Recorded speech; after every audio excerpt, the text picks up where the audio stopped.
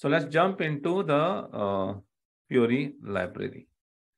So I'm just searching the Fiori library on the Google. That's what I'm doing.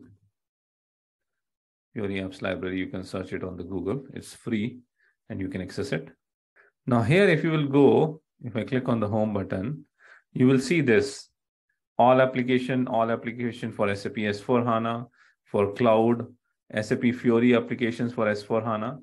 So all application and Fiori application differences in all application, you will also get the HTML based applications also.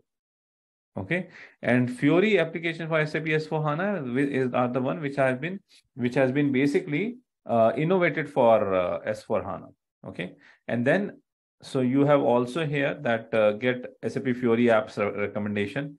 You can also go here to get the Fiori apps recommendation. With this tool, you would be able to enter your frequently used transaction codes, and then system would be giving you feedback that which Fiori application you need to use it.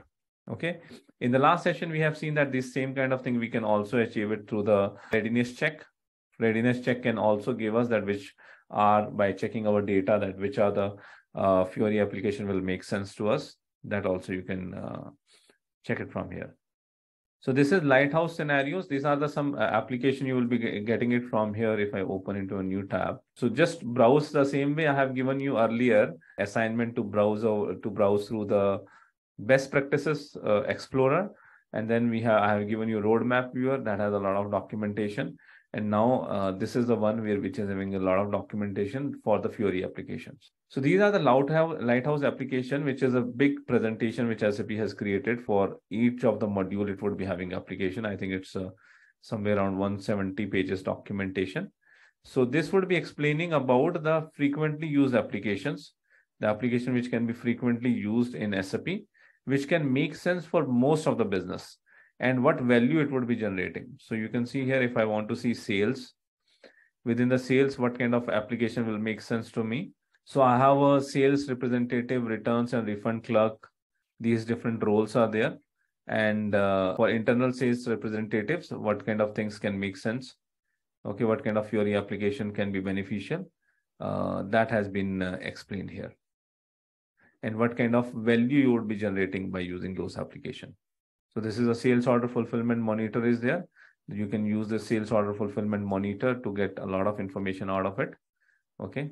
So it went into the application itself. So from here also, if you are looking forward that, what are the key applications which will make sense for my business or in my module, you can, this documentation can help you a lot. Okay. This documentation would be helping you a lot. Then let me come back to here. So you can go from here, or you can also go from here, the Fiori Lighthouse application, which is a SAP recommendation, which will be making most sense for most of the business. Then we go here, all application for SAP S4HANA. Okay, in this here, you can go application with the roles or with the line of business. So let's say your line of business you are looking forward is manufacturing. Manufacturing is having 461 applications. So you can click on there, and then you would be seeing that these are the different applications which is available in manufacturing. You would be able to search from here. If you want to search application, you would be able to search from here. Or if you want to just say, let's say I want to application related to production. So we have here manage plant orders, manage process order, manage production operation, manage production orders. Okay, the star you see, it means it has been done, the changes and the modification has been done in these application in the recent version. Okay, in the Q1 2023, this application has been changed. If you want to see more information about the managed production order, so you can click it here, and then you would be able to see that with which versions this application is available. So it was available from 1709, and with the current version also it is available. Okay, you will be able to get that what are the product features are there. You would be able to get it from here. What are the different product features are there? You will be some screenshot of the application. You will be able to get it from here. And if you want more documentation, you can click it here. It will be taking you to the SAP help documentation of this application. What are the another application which can be used with it? That system also is guiding you here. This application would be used in which scope items? Okay, these are the scope items, the production order operation with manufacturing execution, make to order production, semi-finished planning and assembly. These are the scope items where basically or these are the scenarios where this application can be used. So this is the generic information. You will be able to get it from here. In some cases, you will also get some PDF document and some small videos also, not for each and every application, but for some cases, you can find it out. Then you can go to the implementation information. This is the information which is required for the consultants. One thing which you need to check if the application does not work is your configuration, that what are the roles has been used. So you can see that these are the UI5 applications. If application is not working, the first thing we need to check is business role. So this is the standard role which SAP has given. If you want to use this application in a best practice client, in a development system, okay, so generally we start using with the standard SAP roles. And later on, when we go into the quality, we start creating our own rules. So here you need to use this role. If this application is not working for you, the first thing you need to check, what is the role, whether this role is assigned to me or not. Okay, that you can check. So from SU01 display, you can check whether this role is assigned to you or not. If this role is not assigned to you, then you need to request for, can you assign this role so that I would be able to access this application. Most of the module specific, if you have joined PP, if you have joined MM, if you have joined FICO, or if you have joined excellence training for SD, the relevant roles we have already assigned to you. We only assign that which module you have joined, that module relevant roles we have already assigned to you.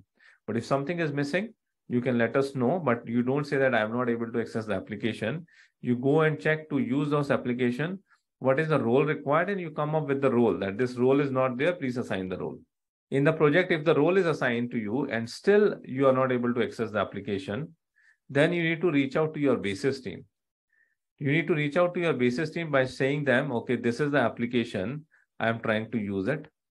Okay, this is the application title, manage production orders. I'm trying to use it. This is my application ID F2336.